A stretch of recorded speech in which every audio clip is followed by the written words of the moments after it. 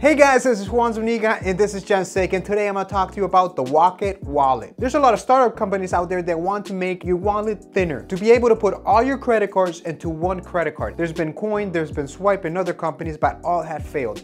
The Coin never released, only a small portion released, and I think right now they're out of business. Now, Wocket wallet is different. They had a mission to do that and they were able to accomplish it. So with the Wocket wallet, you have a card and a wallet, basically. A wallet that is a card select. With the Wocket wallet, in that card selector, you can select whatever card or loyalty card that you want and program the card that comes with the Wocket wallet. After you select the card you want to use and it gets programmed, that's it. You can swipe it and use it like you would any other credit card or loyalty card. So the touchscreen of the Wocket wallet is very intuitive and very easy to use. It's one of those e-ink touchscreens. And like I said, it's very easy to use and it is secured by a password. You can either use letters or numbers for your password. That way you can keep all your information secure. To be able to program the Wocket wallet is very easy. It comes with a card reader, so you really do not need your phone or anything else. You just charge your Wocket wallet, plug in the card reader, and you just start swiping away. You swipe and then it registers the Wocket wallet to your name. You start swiping cards to start saving them in the Wocket wallet. When you're ready to use it, you can search for whatever cards you want. You can either pick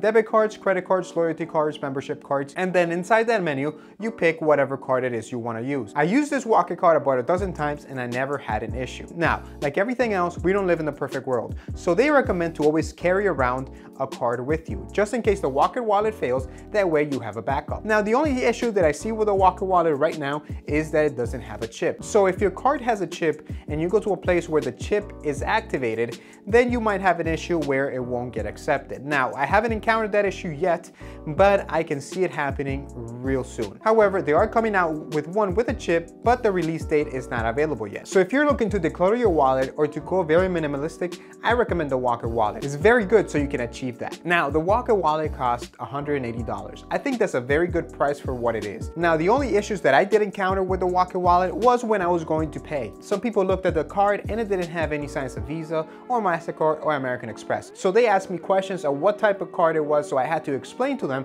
what type of card it was and what I was doing. However, after they swiped it, we didn't have any issues. They got paid and the money got taken from my account. Another cool thing that I like about the Wocket wallet is that you don't need your phone. You don't need your phone for anything. Unlike the Coin or other cards, you actually had to have your phone next to you or close to you. With the Wocket wallet, it's independent from your phone. It's a standalone device. All right, guys, thank you for watching. Check out the Wocket wallet. I'll have the link below. Let me know what you guys think about it. All right, guys, if you haven't done so, please turn on your notifications. That way you know every time that I post a new video. All right, guys, thank you for watching. Remember to comment, like, subscribe. I'll see you guys next time.